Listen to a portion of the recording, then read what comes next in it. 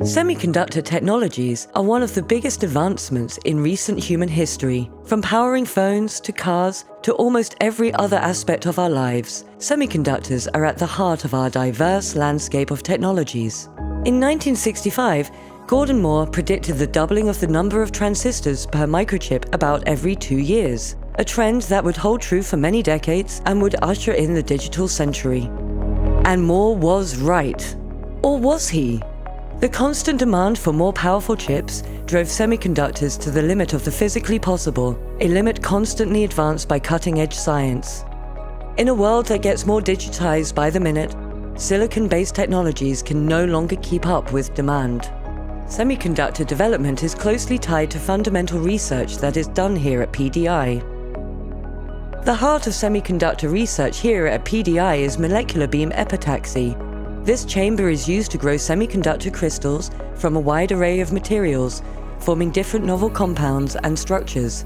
A diverse array of pumps guarantees ultra-high vacuum conditions in the chamber with fewer particles than in the vacuum of space around the International Space Station. Streams of atoms are released from individual cells with elements of the highest purity.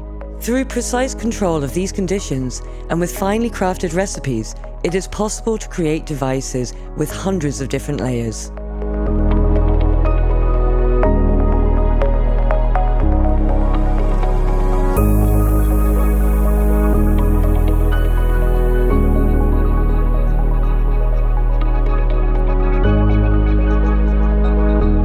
Okay, now the sample is in the chamber, so I will now place the sample in the carousel. We heat this material up and then it will evaporate into the chamber, and the stream of atoms is placed onto the sample, and because the sample is heated, the atoms will move around a little bit there and then form into a new crystal layer. And this is how we grow a new semiconductor. The transmission electron microscope uses a beam of electrons to image even the smallest of structures. With magnifications up to 100 million times, the TEM can measure lattices with atomic resolution. In situ methods allow us to see the growth reversal processes, which give insight to the formation of individual layers, atoms, and structures. The scanning tunneling microscope uses an atomically sharp tip and quantum tunneling effect to study semiconductor surfaces with atomic resolution. Special techniques even allow for the manipulation of individual atoms and their arrangement into particular shapes.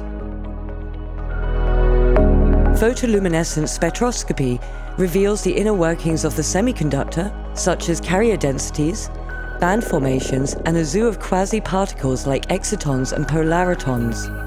The excitation of the semiconductor with acoustic waves shows interactions of photons and phonons in their atomic lattice and their propagation throughout the structure. In the lithography lab, these materials are processed further and turned into devices. With the help of different types of masks, the semiconductors can be deliberately exposed to a variety of etchants and special coatings.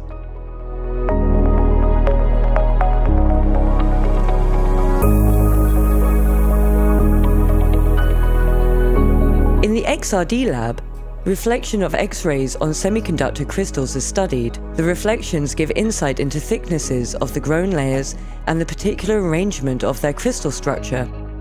So on the right side we have the X-ray copper source, where we shoot electrons onto copper and then it emits the special wavelengths for copper, and this will be reflected from our sample into our detector, and from that it will gain information about the crystal structure.